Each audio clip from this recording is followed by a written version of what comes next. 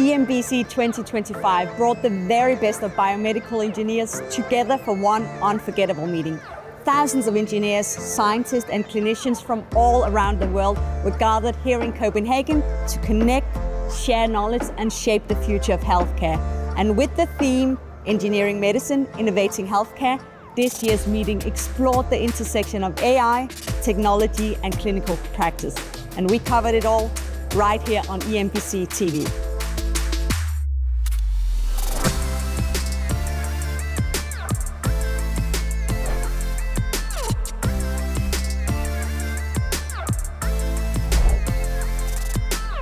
I think it's a great opportunity to really interact with engineers, neuroscientists, clinicians.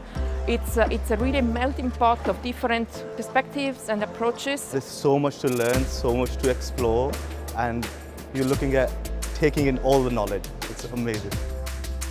As we adopt the latest technologies into healthcare and find ways to really translate them in a way that is responsible and ethical, and really try to democratize healthcare. I think we have reached a really exciting moment in engineering, neuroengineering, when there have been so many advances. We had individuals paralyzed for up to 13 years. With complete spinal cord injury, we are not standing and taking independent steps. We have a lot of work going on in the advanced therapeutic space as well, and also thinking about how we can design new types of materials that can interact with the brain in interesting ways to help with very complex diseases.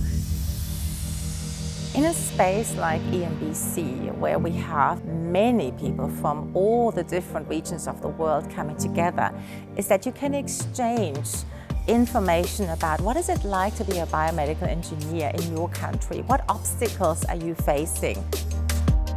I see the need that we introduce the young professionals to our society, because they need to explain society the value of research, what we do, and they are the persons that actually can do that. If someone wants to join EMBS, I will just say go for it. It's a community of passionate people around the world where you can learn, enjoy, make an impact. It's a wonderful community. Just go for it. I think that biomedical engineering has a great future. Now medicine and needs of the population are in that direction, so we can really contribute it a lot in this field. One word to describe EMBS is funky. Opportunity. Transformative. Something you remember your whole life. That's it from us on EMBS TV, but remember, you can revisit all the content anytime on EMBS TV playlist, from exclusive interviews to our film series, plus all the action from the meeting in Copenhagen.